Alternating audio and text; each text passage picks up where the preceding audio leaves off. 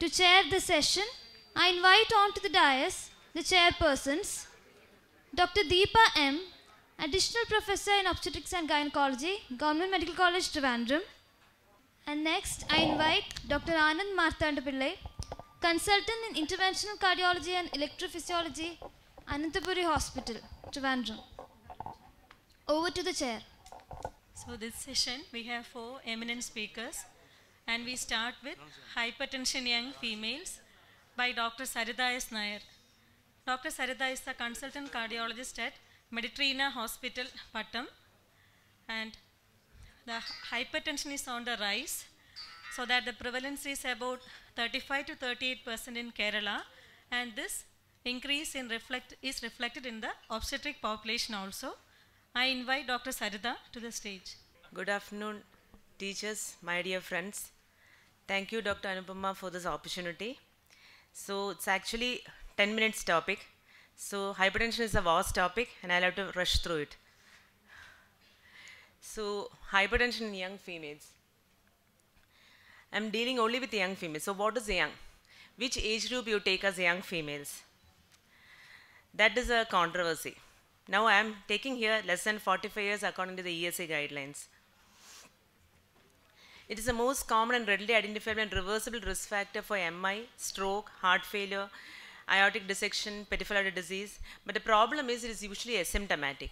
Only when you check the BP, you will find that the patient is having hypertension, and this can delay the diagnosis. So it can produce target organ damage. And even in young age group, most common is still essential hypertension unless it is a pediatric age group. And this is the prevalence of hypertension, mainly a US study.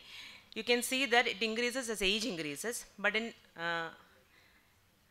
blacks you can see that in the young middle-aged females and up to 60-65 years it is still high. And this is the grading of blood pressure in adults. Normal is taken as less than 120/80, we all know. Then pre-hypertension 120 to 139 and 80 to 89. And stage 2 above 160 and 100 diastolic BP. So you can see that systolic BP definitely increases with age, but diastolic after the age of 50-55 it comes down. So you get a wide pulse pressure in older age group. And you can see that only in the pediatric age group the secondary hypertension has got the upper hand, but right from teenage, that is 13 to 18 years onwards, it is mainly the essential hypertension which is having the upper hand. So first thing about the clinical approach in a young hypertensive is 4 things we have to most important. That is, first is you have to confirm whether the patient is having hypertension or not. In many cases, it may be due to stress, it may be white coat hypertension. So you may have to do an ambulatory BP in the patient. Then second is whether the patient has got a target organ damage. Already the patient has developed a target organ damage or not. Then third point is identification of other risk factors. It is any comorbidities which can lead on to further damage. And next is secondary cause of hypertension. In younger age group, definitely you have to rule out secondary cause of hypertension, especially in certain conditions which I will be dealing with later. So first of all, you have to confirm high BP. At least you should have 2 readings, 5 minutes apart, preferably over 2 visits. And confirm the elevated reading in the other arm also. And pediatric age group, definitely you should take BP in all 4 limbs, at least once. Then if you are suspecting white coat hypertension, that is the patient is not having any target organ damage, the patient is having only BP when coming to office, no other symptoms, you should definitely do an ambulatory BP and rule out a white coat hypertension. That is when the patient will be having BP only when the patient is coming to hospital, when you meet the doctor.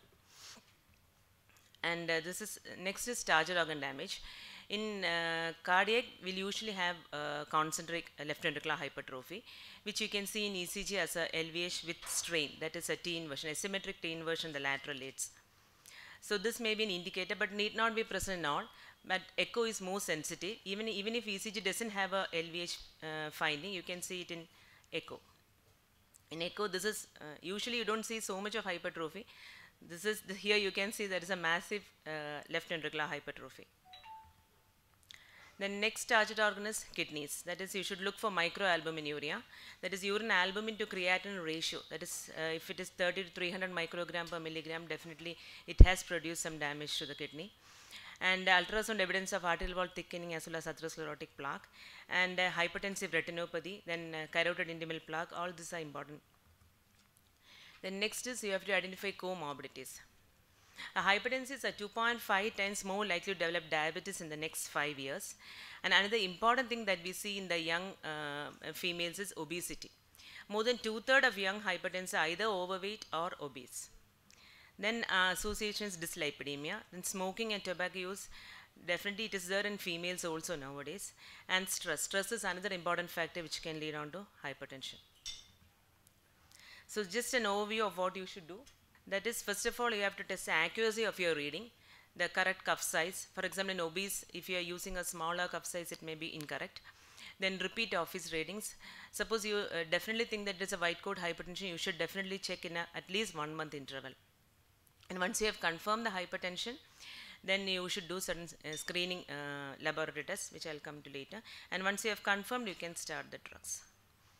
So then what are the risk factors of secondary hypertension? That is when there is a poor response to therapy, that is you're taking it as a resistant hypertension, more than 3 drugs, still the patient is not responding. Already there's significant target organ damage, then that is stage 3 hypertension, and very young age, it is less than 20 years of onset, and without any family history and other findings which may suggest a secondary hypertension. So the younger the patient and the higher the BP, the more likelihood it is to be a resistant hypertension. So then another important thing is pseudo resistance. We may think that we are giving almost 3 drugs or even more than 3, but still the patient is coming back with very high BP. So most important is excessive sodium intake. That is what we usually see. There is excess sodium intake plus inadequate therapy. The doses may not be adequate. And another thing is over-the-counter drugs. Also NSAIDs, OCPs, herbal supplements, excessive alcohol intake, all these can lead to a pseudo-resistance. So routine laboratory testing, which again for comorbidities and other causes of secondary hypertension, you should look blood count, blood chemistries, fasting glucose, lipid profile, urine analysis, and a 12-day DCG for target organ damage. Then most important is what is the goal? The goal is less than 140/90. Earlier, according to the new guidelines, the goal is universally 140/90 unless the age is above 60. You can make it 150. You can wait up to 150 and only then you need to start drugs. Earlier for CKD, kidney disease and other comorbidities, it was 130/80, but now everywhere it is 140/90. So what does the JNC 2018 guidelines say? Most important is always you should try a lifestyle intervention before you start on drugs. That is heart healthy diet, reduce the sodium intake, potassium supplementation, increase the physical activity, limiting the alcohol consumption, and then only then pharmacological intervention. Again, you can see that lifestyle modification definitely decreases the BP, almost 8 to 14 in dietary restriction. And you can see that a 5 millimeter reduction in BP can reduce the stroke risk as well as the all-cause mortality. So the drug of choice is always, it is first line is ARB or AC inhibitor, plus or minus a CCB or calcium channel blocker or diuretics. Always diuretic thiazide is, in older age group, it is better to give a calcium channel blocker or thiazide to start with. Beta blockers have come out almost of the hypertension management. Only if there is an associated coronary artery disease or angina or any other post-MI patient, only you give beta blockers. And once you give 3 drugs, it is still the patient is having hypertension, only you take it as resistant hypertension. Same with ESC guidelines also. The only difference is that in both these guidelines, in the JNC guidelines, they take 3 to 6 months of lifestyle intervention, only then you start on drugs. And ESC guidelines, you go up to 6 to 12 months of lifestyle intervention and only then you start drugs. Only if the patient is coming with grade 2 hypertension, you start drugs. And that too, 2 drug combination. That is the new difference. This I have already mentioned. I'm just rushing through because the time is almost out. And now I have only secondary hypertensions. We all know what are the common things. Renal parenchymal disease, renovascular, again fibromuscular, usually in young females. Commonly in young females, that is in distal part of renal artery. And renovascular, slightly older age group. And primary aldosteronism again. And another important thing that we see nowadays, even in young females, is obstructive sleep apnea. That is one of the most common causes, obesity. And here also the AC inhibitor is always the first drug of choice. Then you have got pheochromocytoma, is a rare condition.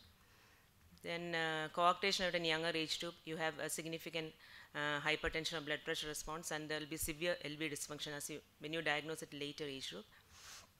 And in females specifically, you have certain conditions: pregnancy-induced hypertension, OCP, weight loss agents like sibutram, which is not usually seen in our place.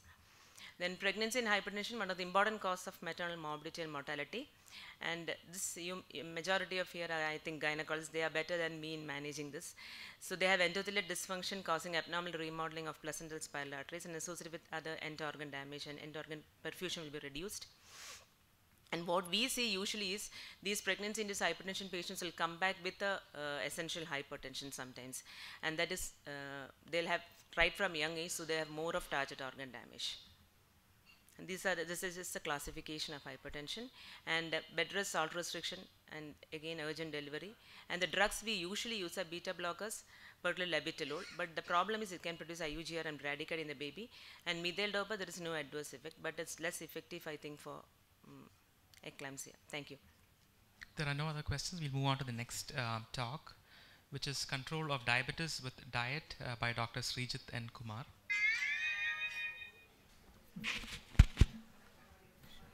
So, dear distinguished delegates, at the outset, let me congratulate Dr. Anupama for this wonderful CME, and thank you, IMA Trivandrum, for this very kind invitation. And also let me thank and congratulate Dr. Srikumar for the excellent organization of the event.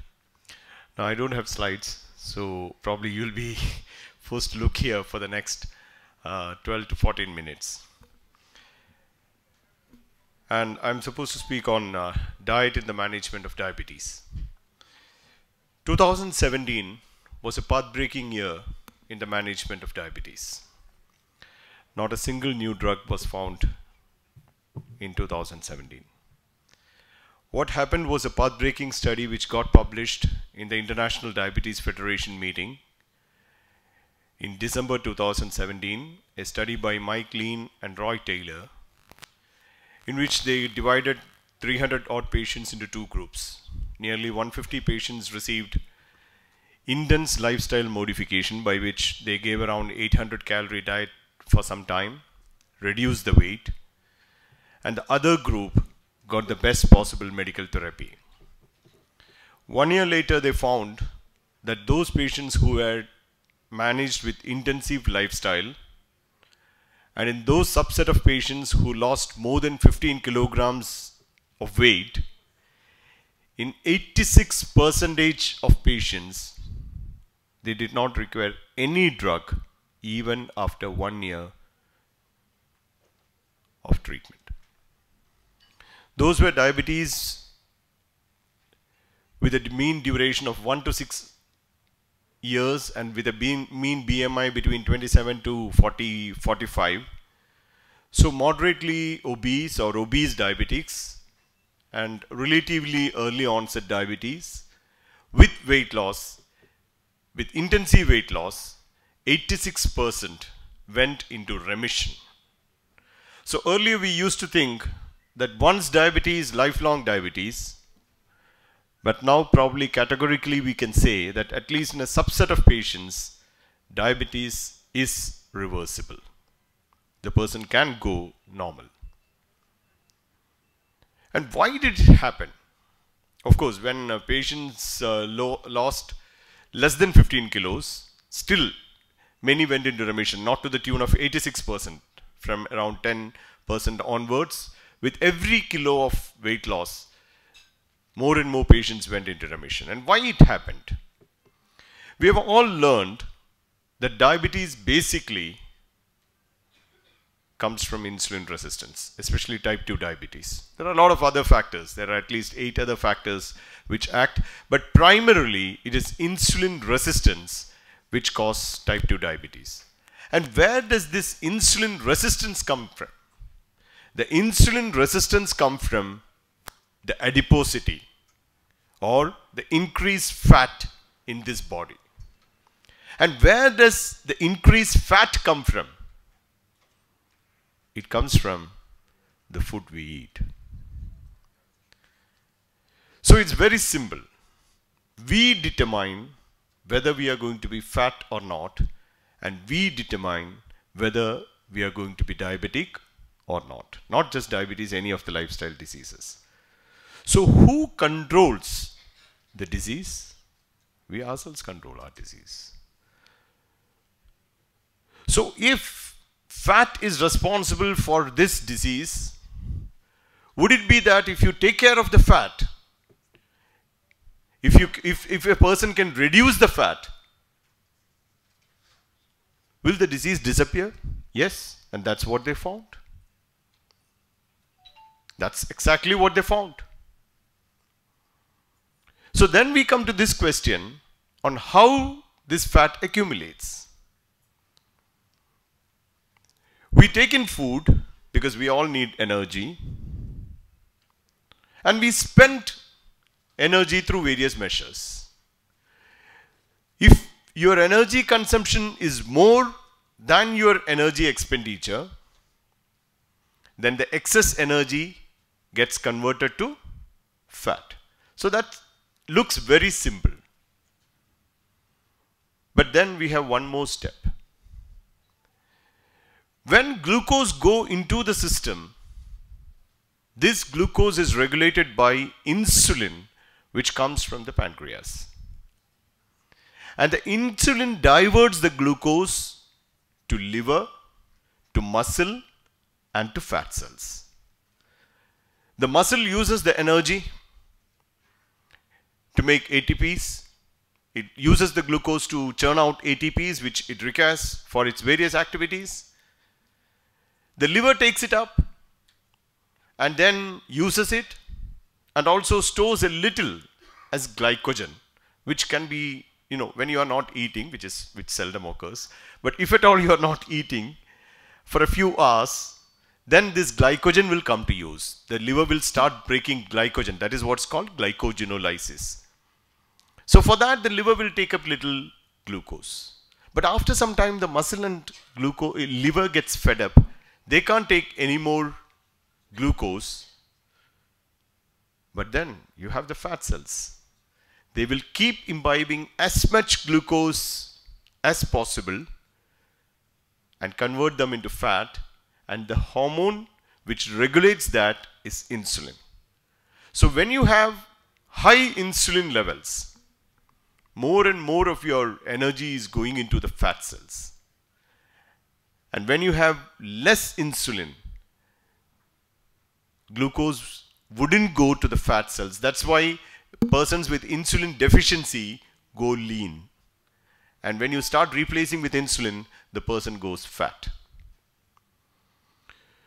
So, we need to decrease our energy intake. We need to increase our energy expenditure, and also we need to keep our insulin levels low. Because if your insulin levels are high, more of your energy is going into the fat and the person is going to become obese. So we have three principles, that is low energy intake, increased energy expenditure, and low insulin levels to be maintained. I'm talking about endogenous insulin, not those patients who would require insulin. So that would form the basis of our principle in managing diabetes through lifestyle. So two of these, that means your energy intake and your insulin levels would depend upon what you eat. And your expenditure would obviously depend upon how you are going to spend your day, your aerobic activities, your anaerobic activities, and your activities of daily living. Now let me come back to the food which will ensure both an isocaloric diet as well as a diet which would not induce high insulin levels. Now how do you do that? Now first we need to understand that we all need energy for our routine activities and how much energy we need. Because anything other than water which we consume has energy. So the total energy requirement for a sedentary, overweight person is 20 calories per kilogram. Maybe you can go up to 30, but definitely not beyond that. So that means we are talking about an energy intake of around, let's say, 1200 to 1800 kilocalories. That's what we require. Now the second question is, from where should this energy come from? We all know that there are three big principal elements of food, which are the carbohydrate, the protein, and fat. Carbohydrate is definitely very important. Carbohydrate gives us energy, and it's an energy giving food. It doesn't have any other role. Protein is required for build-up of various enzymes and, making bone, making muscles, and a lot of structures involve intake of proteins. And fat is also required for synthesis of various substances inside the body, the cell wall and so on. But the only role of carbohydrate is to give energy. And when you take in carbohydrate, please understand that various studies, I don't have time to go into the details, but I'll tell you various studies, including the latest pure studies, which was done in over 18 countries, categorically told that high carbohydrate intake is associated with increased mortality. Cardiovascular morbidity, diabetes, lifestyle diseases, increased mortality. So if you have to do one thing for your food, reduce your carbohydrate intake. The carbohydrate percentage cannot be more than 50%. And when we are taking around, let's say, 600 to 900 calories from your carbohydrates, please understand that 100 gram of rice would give somewhere around 180 to 200 calories, and 100 grams of cucumber or tomato or green leafy vegetables would give you something like 18 to 25 calories. So if you want a bulk, you will have to increase your vegetables and even fruits. For example, oranges, apple have something like 40 to 50 calories. A banana has something like 75 calories. So the best choice is vegetable, then comes fruit, and little or no rice, wheat, tubers, and an absolute no to sugar. I'm not talking about diabetes. There is nothing called a diabetic diet. There is only a healthy diet, and what I'm talking is for everybody.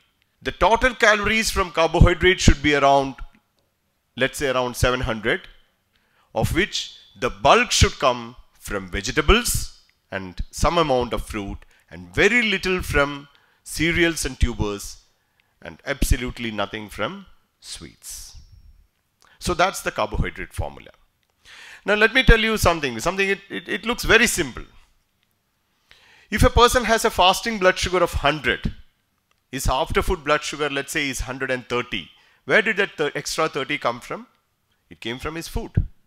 If his after food sugar is 200, where did that extra 100 come from? It came from his food. If the after food is 300, where did that extra 200 come from? It came from his food. So if he can eat a food with 30 or 40 glucose, which means carbohydrate, when ultimately it gets assimilated as glucose, then his food, after food blood sugar cannot go up more than 140. We have made an intervention. We are right now trying to compile the data and publishing in the IDF this year. It's not a breakfast which we have designed. It's just a food plate breakfast which we have developed, and which on an average rises the blood sugar only by 20 or 30. And that contains one dosha, some sprouts, tomatoes, cucumber, one egg, little fruit, and a tea. And that's all what you will be able to eat. And then your sugar wouldn't go up more than 20 or 30. Isn't that marvelous? In many people you can do that.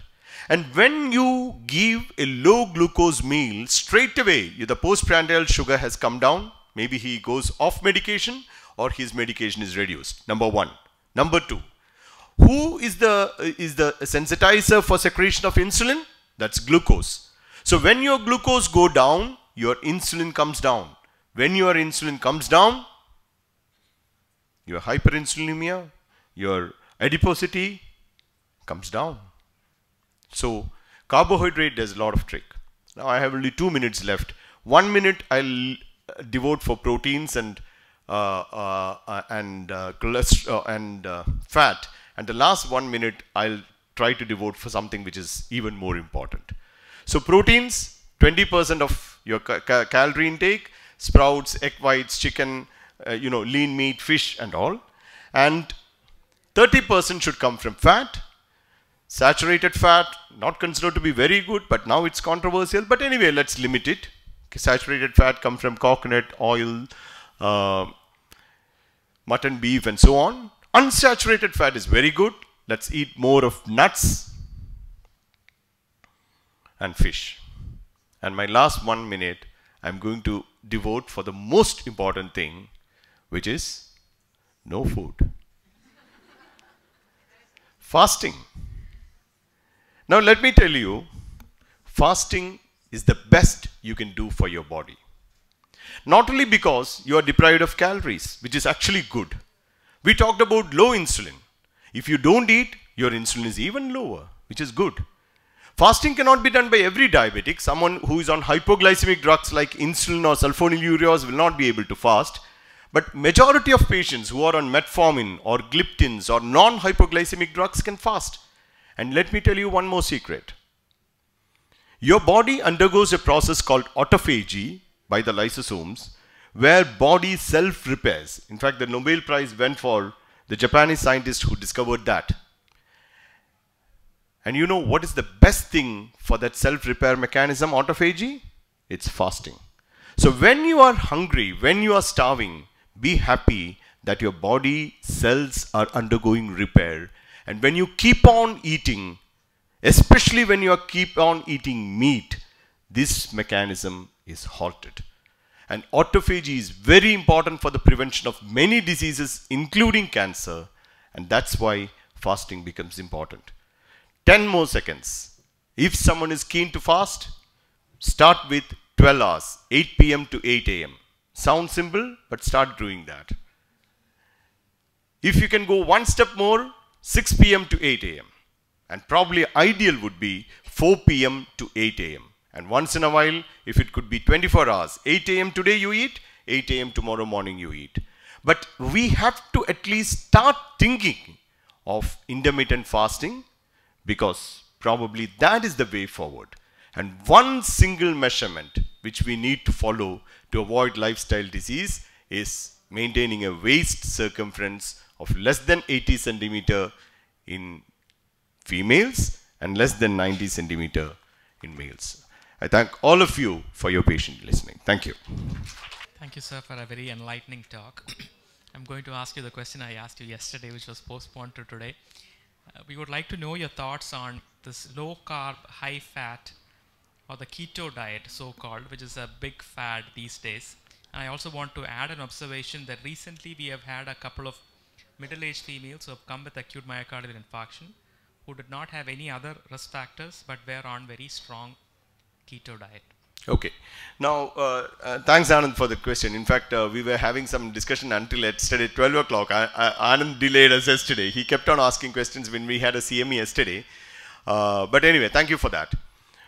Now, keto diet, I will not say it is absolute blunder, because I didn't have the time for that. But let me tell you, two things which can decrease your insulin levels are, one is intermittent fasting or fasting. And the second thing is zero carb or a low carb diet. Because when you don't take carbohydrates, if your fat in your diet would not stimulate insulin secretion. So that is why in a high fat diet or a fat based keto diet, through various mechanisms, body weight will come down. Ketosis is produced and body weight comes down. Now it's controversial whether that ketosis is good for the body. There are many literature and many evidences saying that there are many beneficial effects. However, there are a few concerns also raised. One of them is hypertension, another is albuminuria, some renal damage, elevation of LDL, but they have found that it is, it is the particle size which matters more than the LDL per se. It is the LDL particle size which matters as far as coronary artery disease is concerned, and probably it's not a huge concern. to put a long story very short, number one, keto diet is not an absolute blunder, and probably we will have to have more scientific thoughts into that. Two, as if now it cannot be recommended for more than few weeks, if at all, for weight loss, and for such maintenance you will have to go for some other diet. Three, if someone asks your opinion whether I have to be on a keto diet to reduce your weight, at this stage probably we will discourage, because we have excellent other methods for weight reduction and weight maintenance. And the best method, which IMA, of which me, Swapna, Benny, all of us are members of that, the IMA Food Safety Initiative, the plate which we recommend is the food plate. And food plate is very simple. A big plate, very big plate. Half the plate should be fruits and vegetables. The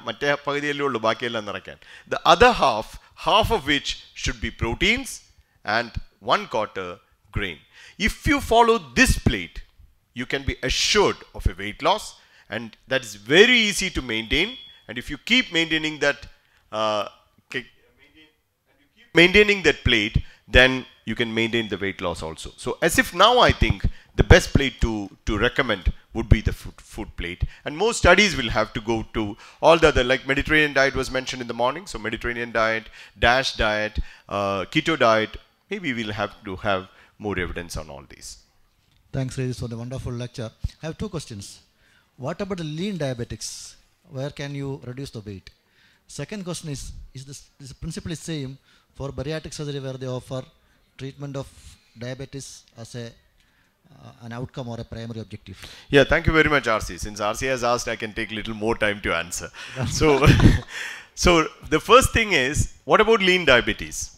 Now, let me tell you, all diabetes is not type 2. What I am talking primarily was about type 2 diabetes, where insulin resistance is predominant. And how will you determine whether the patient has insulin resistance? You measure the waist.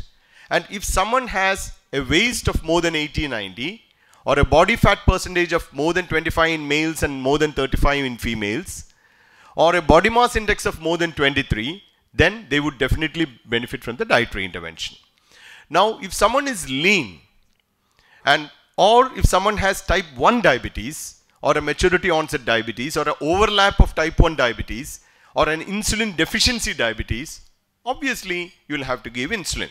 But even in that case, even in type 1, the insulin is given to cover the carbohydrates you take. So it's quite logical that when your carbohydrate intake goes down, your insulin requirement is bound to go down. And even in the GDM patients, when their carbohydrates can be restricted, their insulin requirements would go down. So that's the first question. And the second question was bariatric surgery. Absolutely. I tell my patients, you are going to undergo a surgery which costs you routinely around 3 or 4 lakhs, where you don't have to spend anything, which would cut 80% of your stomach and throw it away. You cannot take it back, but here you will not lose it. Only thing is that fill your stomach with 20% calories. So it produces the same effect. Same effect. So without undergoing any surgery, you can have that miraculous surgical effect by following a good food pattern. Next talk is on mental health, stress and lifestyle by Dr. Arun B. Nair, Assistant Professor in Psychiatry at Medical College Trivandrum. A very good afternoon to all of you, and my sincere gratitude to the organizers for giving me this great opportunity. Our discussion would be centered around this topic of mental health, stress and lifestyle over the next 12 minutes. I have to stop within 12 minutes because we are already running short of time. So what is mental health in a single sentence? Mental health means becoming aware of the realities of your life, accepting the realities of your life, getting engaged in what you are doing, flowing in the realities of your life, developing a philosophy of life, and reaching that philosophy through the roots which you call as values in your life. It may be sounding very complicated, but it is very simple as we understand the individual elements of mental health. So my discussion of mental health and stress would be centered around the female population, especially the concept of aging, as we call it, as we advance in our life. So I'd like to introduce the term stress also. As we all know, stress means general adaptation syndrome. The term general because the same kind of response is there towards different situations in life. Death of a loved one, winning of a lottery, failure in an examination, getting married, birth of a child, all these may produce similar kind of responses in the human body and mind, and that is why it is known as general. The term adaptation because it's the way in which our body and mind tries to adjust to cope with a change event in your life. And syndrome because different systems of your body are involved in this process. So we have different kind of scales to measure stress also. We have to quantify each and everything in life to make it scientifically valid. We have got something known as the presumptive stressful life event scale, which was designed in 2000 in United States of America, in which 67 life events have been scored based on the intensity of stress they produce. Number one happens to be death of spouse, which is given 100 points. In 2013, when I had an opportunity to conduct a study about the reasons for stress among married population in Kerala, the result we got was astoundingly very different, because there were a lot of females who told that death of spouse was the happiest moment in their life.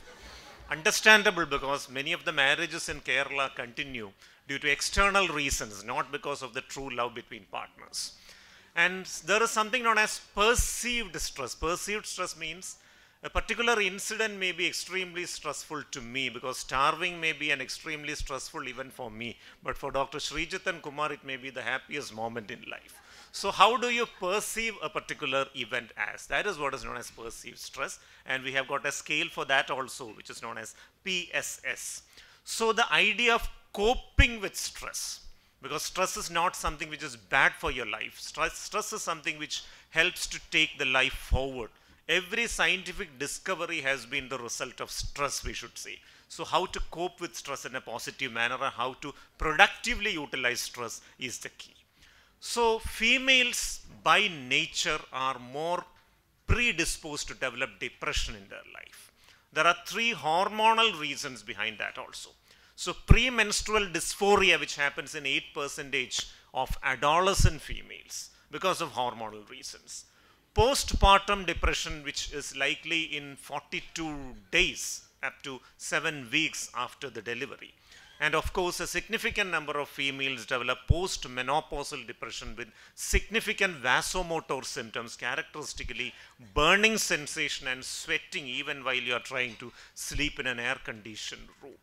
And adding to this, lot of life roles which a female adopts is much more than the responsibilities which an average male takes up in life. Because bringing up children, looking up household, caring for the husband, managing lot of other domestic things comes under the department of a female, and many males don't spend much time, especially in the care of children.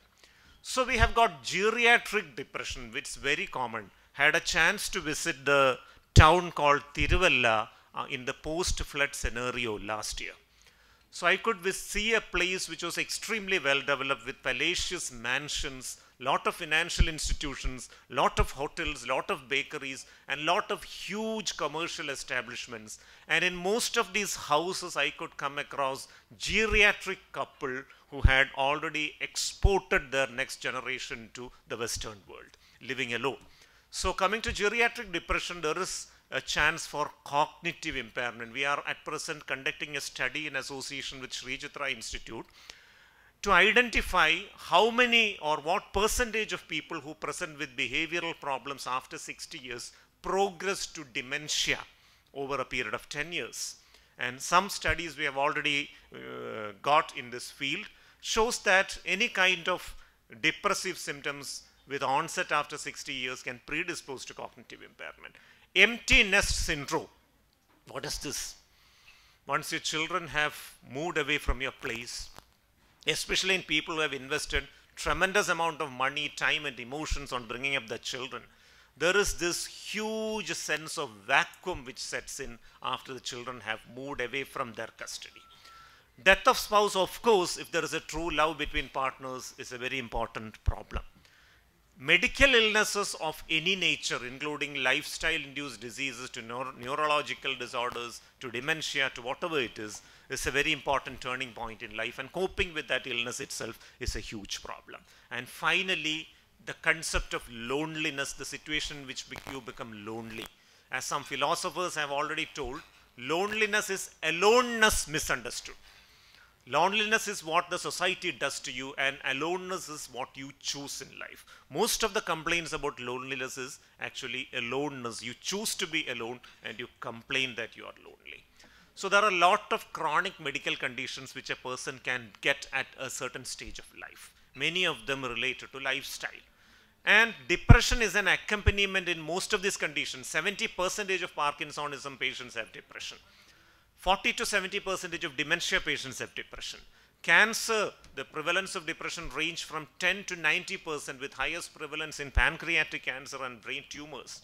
Coronary artery disease, we have got 25% of them developing depression in the immediate 3-month period after an episode of MI. And this depression, if untreated, could be an important risk factor for a re-MI in the next 1 year.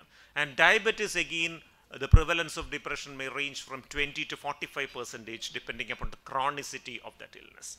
So these are the diagnostic criteria for a major depressive disorder in a human being. Out of these 9, if 5 are continuously present for 2 weeks, you can diagnose depression. But the biggest problem is, imagine a person with diabetes on insulin.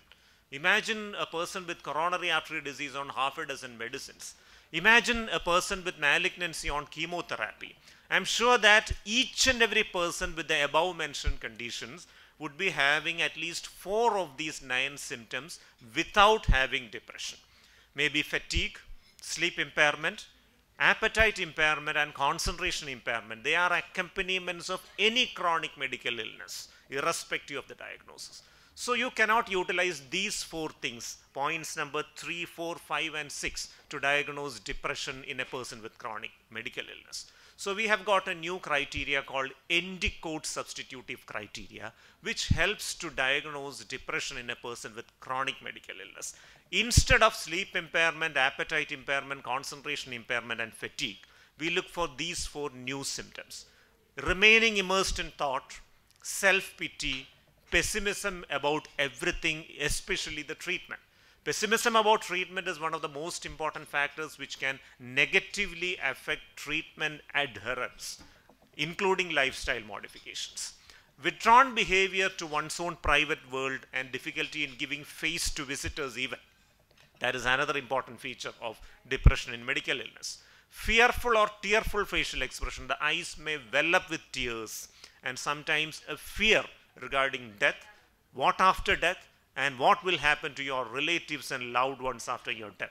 These things may concern you. And finally, the telltale evidence of depression in a person with chronic medical illness is non-reactive mood. In a geriatric person with a chronic medical illness, if he is not responding to even his grandchildren, you can almost be sure that he is suffering from depression. So we have a lot of different methods to manage depression. A variety of antidepressants are available, but more than that, it is the lifestyle modifications or the psychological management which is important here also. So each and every human being would have a set of negative thought processes called schema. I'd give you an example for a schema. If at the age of 5 years you had a sibling who was 2 years elder to you, who was very bright in studies, it is very much possible that your parents might have compared you with your bright sibling and criticized you. Why don't you be like him or her? So after having listened to these kind of comparisons over a long period of time, you develop an idea in your mind that you are incompetent. And this concept is what is known as schema. Schema may become latent after a certain stage in your life. But after 10 or 15 years, when you have reached your college, after you have gone through multiple stressful experiences in life, the schema may become reactivated. And based on the schema, lot of new negative thought processes develop. And those negative thought processes are called negative automatic thoughts.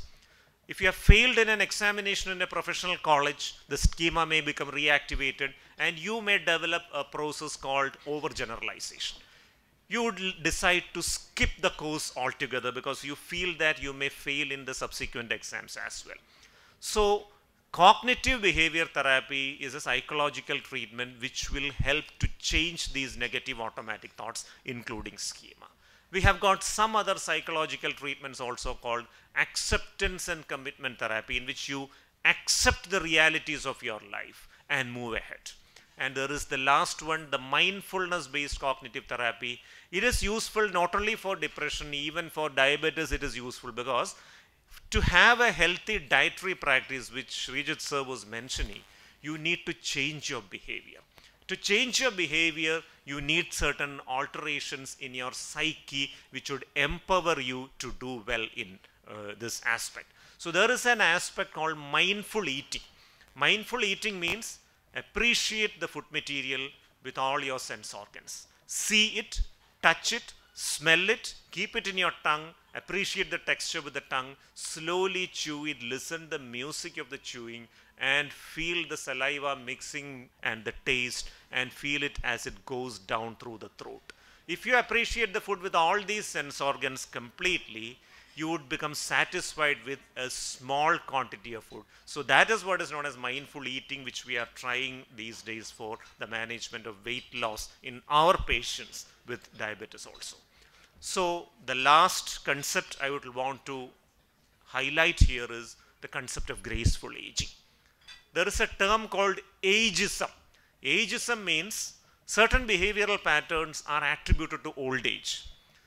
There was a usage in our part of the world, 60 കഴിഞ്ഞാൽ പിറുപിറുക്കും. So many people after 60 years of age used to develop dementia. And at the fag end of dementia, they used to get auditory hallucinations. And they used to respond to these auditory hallucinations. This response to auditory hallucination was referred to as 60 കഴിഞ്ഞാൽ പിറുപിറുക്കും, which means that the person is competent enough to get a passport to the outer world and you should make all arrangements. So attributing certain behaviors to old age is what is known as ageism. So ageism is not what is accepted right now. It is the concept of graceful aging. So how to age gracefully? Remain connected with as much of the society as possible. Develop a positive relationship with the youngsters. Learn from them rather than teaching from them. That is very important. Think about what is the purpose of your life. What do you want the next generation to remember you for? That will be the philosophy of your life. And the ways in which you reach that philosophy will be what is known as your values in life. So be active both psychologically and physically. Do exercise and think in each and every moment of your life how your life is going to touch the life of others. How many people are going to be influenced by your life? If you have got a lot of people going to be influenced by your life is successful and you have aged gracefully. Thank you very much for your very patient listening. Thank you, Dr. Arun. Any audience question? Are there any predictors for postpartum depression? Definitely, there are quite a lot of predictors. Number one is family history of depression, especially maternal depression.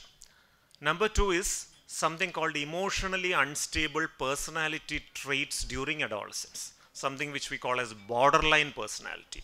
So people with unstable emotions, inability to control any kind of emotions, anger, sadness, happiness, anything, and recurrent suicidal gestures including cutting your wrist for trivial reasons, etc.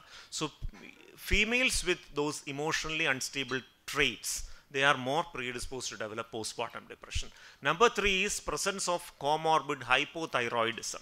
If they have got hypothyroidism during their adolescence, they are more likely to develop postpartum depression. These are some of the very strong predictors for postpartum depression. If there are no other questions, we'll move on to the next talk. The next talk is on health and exercise, and I invite Mrs. Uma Kalyani to come to the stage. Good afternoon, everybody. First of all, let me thank Dr. Anupama, Asi sir, and the whole Pran team for giving me an opportunity.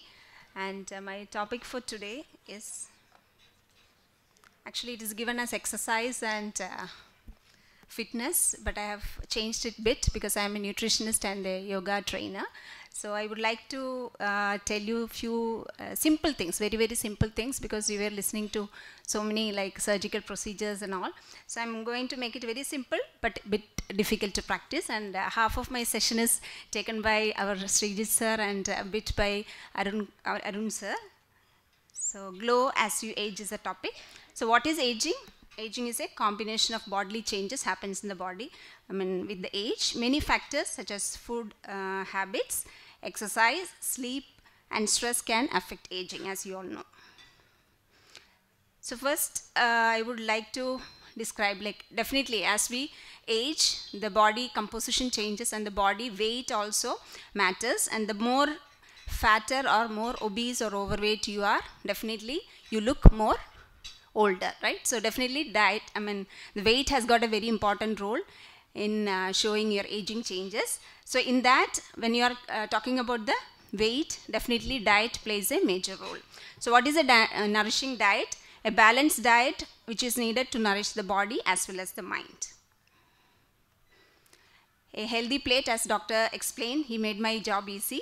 So let us fill the half of the plate with vegetables and fruits, then 1/4 with whole grains. We can have rice, wheat, everything, because many people come and ask when they're coming for diet consultation, can I have rice? Should I completely avoid rice and all? Definitely you can have rice, but preferably whole grains like red rice or brown rice, the healthier variations, and limit the quantity. Then 1/4 should be the non-veg or dal or pulses for the protein requirement. So let me take you through few important, very simple points, but as I said earlier, it is very challenging. You need to be mentally very determined to follow these simple principles. So eat your food only when you are hungry. Let me ask you one question. Just now, maybe 1 hour before we would have had our lunch, right? Still they gave us one kolkata and tea. How many of you didn't touch it at all? Still raise your hands. Only 1, 2, 3 people. So why did we eat? Just like that. They got something hot, the AC hall, let us have it. But it's not because we are hungry, right? So first one, eat your food only when you are hungry. So next time, let us try to follow that tip. Then use all the senses. Second thing, did you enjoy the kolkata really, or you were listening to something and eating? Again, yes, right? So like Dr. Arun said, let us enjoy the food. When the food is coming, look at the food, the shape of kolkata, then touch it, soft or hard, then smell it, then let us enjoy the taste, and preferably in a silent setup, we have to eat our food. Then eat a wholesome, balanced breakfast, which is your brain food. Most of the time, like we are in a hurry to go to office, so at least let us spend some time, 5 or 10 minutes, to enjoy and have our breakfast, and let that be a nourishing food, because that is the main thing which is going to take you throughout the day. Then next, chew each bite 8 to 10 times. Chewing not only help us to digest the food better, but also each time when we chew our food, it is sending signals to our brain that we are, when our stomach is getting full, so that we don't overeat. Then eat slowly and enjoy eating, and the stomach size is only the 2 fist size. As you all are doctors, I don't have to tell you. And out of that, in yoga tradition, we say out of the 2 fist size, only half of the fist we have to fill with the food, and the rest half, quarter should be filled with water and quarter should kept empty. And don't eat if you are angry till the anger subsides. What could be the reason? Because when we are angry, the gastric secretions will be less and the throat becomes dry, the saliva secretion will be less. That means the body is not in a condition to digest the food. So till the anger subsides, let us wait to eat. Then sipping water in between is okay, but not gulping too much of water. And eat locally available foods. Simple cooking is preferred, because the more and more we are cooking the food, the nourishment goes. Okay, so let us make it very simple whenever possible. Each meal should be colorful. As you know that reason also, the more colorful the food is, it will be having more nutrients, especially antioxidants and all. Then after eating also, you should have the same energy level before. What is the meaning of that? First thing, when we are hungry only, then we are eating. And hunger also, we have to respect our body. When you are hungry, definitely eat your food. Don't delay there, especially when you are in the hospital and all, till the patient, everybody finishes, you will be waiting, right? So next time, let us try to give some time for ourselves also. So let's have something in between, and then we'll continue the consultation. So that will definitely help you to energize yourself. Then after eating also, you should have the same energy, because if you are filling up your stomach with too much of food, again, it will be draining our energy. So the energy level should be that all these things, if we are becoming more aware about ourselves only, we can check all those things. So before eating and not eating too much, so that the energy level can be maintained throughout. Then eating the dinner close to sunset. So around 6:30, maximum 7:30, if you can have your dinner and go to bed, light stomach, you should feel, the stomach should feel light, so that it will make you get a good sleep, and you can get up the next day morning fresh. The foods for healthy skin. So as all of you know, like dark colored vegetables, fruits, green leafy vegetables, green tea, sweet potato, tomatoes, all these things are loaded with antioxidants, which are good for the skin. Then for healthy hair, because it's an anti-aging thing, I'm mentioning all this. Like as you know, protein rich, like egg, fish, olive oil, lentils, walnuts are good for the hair. Then for healthy nails, nuts and seeds. And in Kerala, I'm seeing like people eat more of fish, but not much of nuts and seeds. Now it is becoming a habit. Today morning also I saw there like a healthy corner was there, but now I think it is almost empty. But before, when I was asking somebody, they said like nobody seen this, and it was all filled up with the nuts and dry fruits. So let us give little more importance to nuts and seeds. Then beans, lentils, herbs, carrots, and water. So next one is about exercise. Those who think they have no time for exercise will sooner have to find time for illness. So it is a bit threatening, but still at times we have to tell our patients this way also. Then as we age, not only the joints become stiff, but also the blood vessels lose its flexibility, the muscle mass lowers, fat storage increases along with hormonal fluctuations. All these can be slowed down with exercise and active lifestyle. So stay fit and age better with 4 types of exercise. Can I give you some practical tips also, or some stretches? Are you ready? Yes, okay. So in yoga, like I don't promote only yoga, but I personally do jogging as well as yoga as a main like exercise for myself. So yoga is a complete exercise, I would say, because it has got like aerobic. When you are doing it in a faster pace, it is an aerobic workout. Then when you are doing some balancing poses, it acts as a balancing exercise.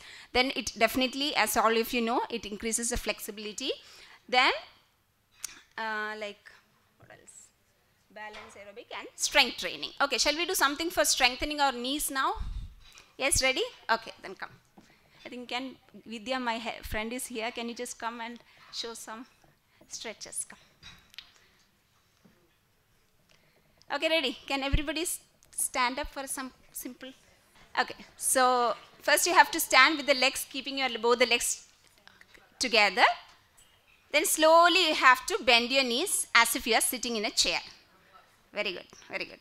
Yes, sitting in a chair. Okay, very good. Stay there. 1, 2. Chairpersons can also do the chair. 3, 4, 5. Come back once more. Come up. Very good. Now, I think some of them were like just now standing up. We will do once more. Okay. Now, this time we can, for a change, take the hands also up. Slowly bend your knees. Very good. Slowly. Stay there. 1, 2, 3, 4, 5. Excellent. Very good. So this is a very simple knee as well as the ankle strengthening asana. This is called a chair pose or Utkadasana. Okay. Next, shall we do something for the balance? Tree pose. Okay. Little more slowly, Vidya.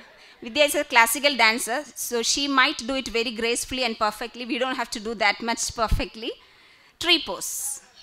Very good. As if you're standing like a tall tree. Very good. Strong tree. And focus at a point. Don't think about anything else. Just focus at a point. If you have lesser thoughts, you'll be able to stay strong without wavering yourself. That's enough. Come back. Now the other side also. Both legs. Because one side will be stronger, we can do better. Very good. 3, 4, 5. Very good. Slowly come back. Is it enough or do you want some more stretch? Enough. Enough for now. Okay. Thank you, Vidya. So, yoga, these are some of the poses, because in this hall I have limitations. I could have given you something else for showing the aerobic effectiveness also, but we have chairs, tables here.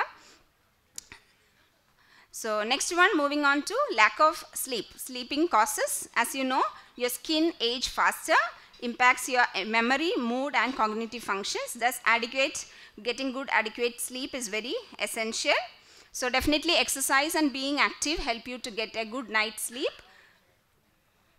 Then stress accelerates aging. Anything that poses a challenge or threat to our well-being is a stress. Dr. Arun has already mentioned the details. So, mental effects, anger, anxiety, depression, irritability, fatigue, restlessness. Then very simple tips again: slow down, keep calm, be positive, take it easy, unplug, enjoy life, have fun, breathe, relax, go outside and meditate. Shall we do a simple breathing as well? Yes? Okay. I have got only 6 minutes. Yes. Minutes or seconds? It is seconds. Minutes. Minutes. Okay, fine. So, everybody keep your both the hands, palms on your abdomen. Keep your eyes closed. Take a deep breathing. Breathe out. Keeping your eyes closed, focus only on your breathing and how the abdomen is moving. Breathe in. Breathe out. Next time when you are breathing in, just observe how the abdomen is moving. Okay? Breathe in. Breathe out. Breathe in. Breathe out. Slowly open your eyes and tell me, when you were breathing in, how the abdomen was moving. Supposed to come out. Was it like that for everybody? Yes. Maybe all of your doctors, so you know the movement of diaphragm, abdominal movement and all. So, when you do shallow breathing, the opposite happens. So, imagine your abdomen like a balloon. So, as you fill it with air, it should come out. It should become bigger. Same way, when you are breathing in, the abdomen should become bigger. That is called deep abdominal breathing, which looks very simple, but it is very effective to calm us down. We will do it 10 or 15 rounds now. Let me explain the benefits. And it also helps to increase the abdominal blood circulation. The internal organs are getting good massage and improves the function of the internal organs. Shall we do it 10 times continuously? Ready. Keep your eyes closed. Keep your hands on your abdomen. I'll count 1, 2, 3, 4. You have to breathe in. When I count 4, 3, 2, 1, you have to breathe out. Very simple. Try to make it slow. No jerk in between. Ready? Breathe in. 1, 2, 3, 4. Breathe out. 4, 3, 2, 1. Breathe in. 1, 2, 3, 4. Breathe out. 4, 3, 2, 1. Breathe in. 1, 2, 3, 4. Breathe out. 4, 3, 2, 1. Perfect. Slowly open your eyes. Okay. It's a simple breathing technique. So, even if you don't have time in the office or in the college, when you have 2 minutes time, you can practice this. Instantly, it gives you some kind of relaxation. So, positive thinking and meditation. Positive thinking and meditation helps us to reduce stress. As you know, very simple. Meditation is some of you might be thinking it's a very higher spiritual aspect, but very simple way you can do the meditation, but by just listening to your own breathing. Okay. So, let us practice that breath awareness meditation. Then being in the present moment. Again, as Dr. Arun said, many people might be thinking about the past or the future. Even if the present is very happy and peaceful moment, they are agitated thinking about the past or future. So, let us learn how to live in the present. It helps people to make more thoughtful decisions. So, take home points: nourish your body and mind with a healthy balanced diet, definitely in moderation. You can have everything.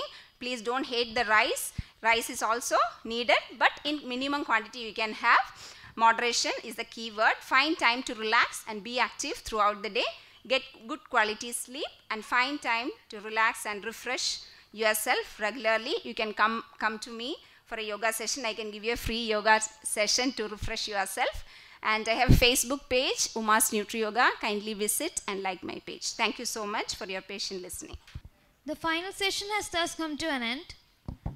For the felicitations, I request Dr. Deepa M to give away the mementos to Dr. Sarada S. Nair and Dr. Srijit N. Kumar.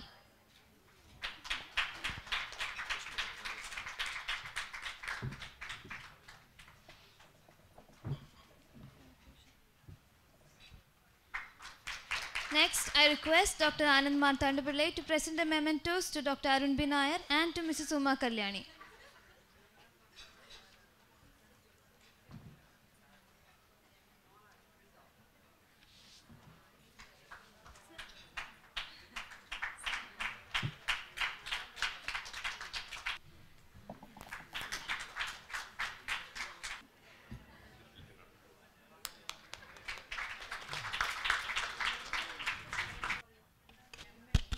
Before winding up, this whole day is dedicated to female health.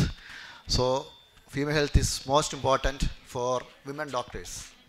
IMA is very much concerned about women doctors. So, this whole day is dedicated to Vima. I request Dr. Yamini, the chairperson of Trivandrum Vima, and Dr. Swapna, secretary of Trivandrum Vima, to the stage. And anybody who is not a member of Vima here, please don't raise your hands, but be the member of Vima today itself. Vima is very much concerned about you. So many respected delegates and so many WIMA members are present here. So can you raise the hands, WIMA members, women doctors? Okay, some have that.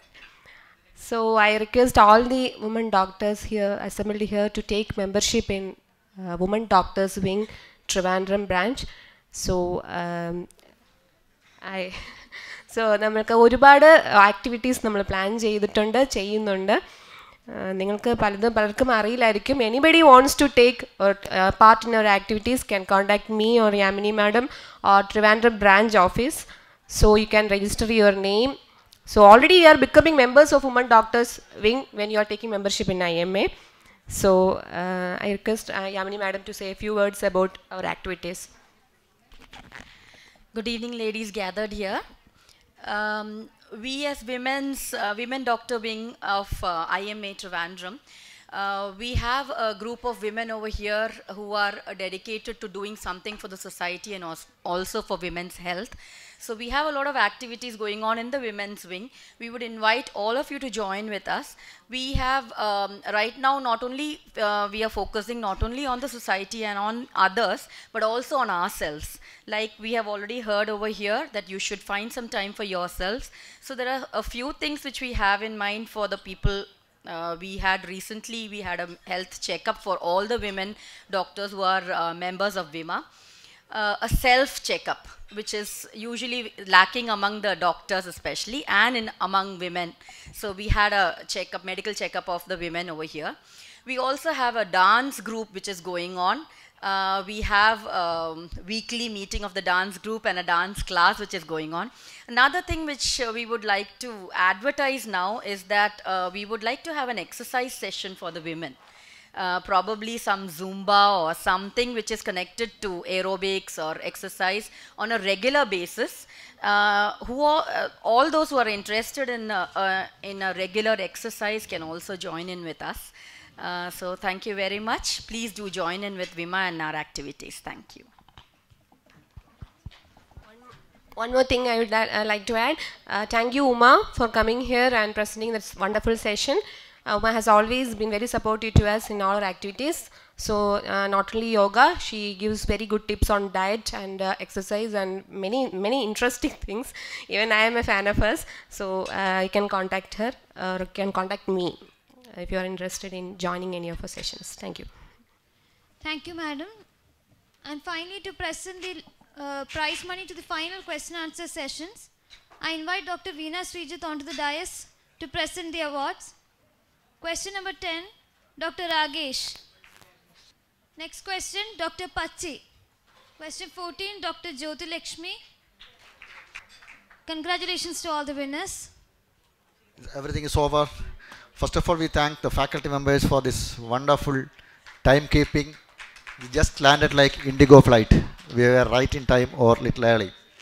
So thanks to all the faculty members, and thanks to all of you for being here till late. That's a wonderful time. Thank you very much from the team Essentials 2019. And this was very successful because of many people. I thank Dr. Veena and Dr. Asna for this wonderful comparing and organizing the program. In fact, Veena is very powerful in maintaining the time. Thanks to Vipin and the Extreme Media for the wonderful technology support for the conference. So, and more than that, thanks to IMA Trivandrum and thanks to IMA AMS, Panika sir, Dr. Srijit, everybody to be with us for making this a big success. And I request all of you to give a big standing to, big oration to, applause to our own Pran staff who has made the event very, very successful. Or also for the sponsors who support us like immensely for making this event a big success. And all IMA staff, Vimal Roy, Vimal, Vishnu and all the team, I thank them personally for their support. So, yes, our own staff, Dr. Sheena, who has made all the questions and conducted a lot, who gave a lot of prizes, Dr. Nimisha, Dr. Arya, Dr. Deepthi. So everybody, Dr. Javahar, everybody made this event successful. Thanks from our heart and be with us. Thank you very much. I request to stand for a minute for National Anthem, please. Jaganamana Adinayaka Jaya He Bharata Bhagya Vidhada Punjab Sindhu Gujarat Maratha Dravida Utkala Benga India Himalaya Ganga Chala Jalati Taranga Vasuphanami Jahe Tava Supha Asasadahe Ahe Tava Jai Atha Jaganam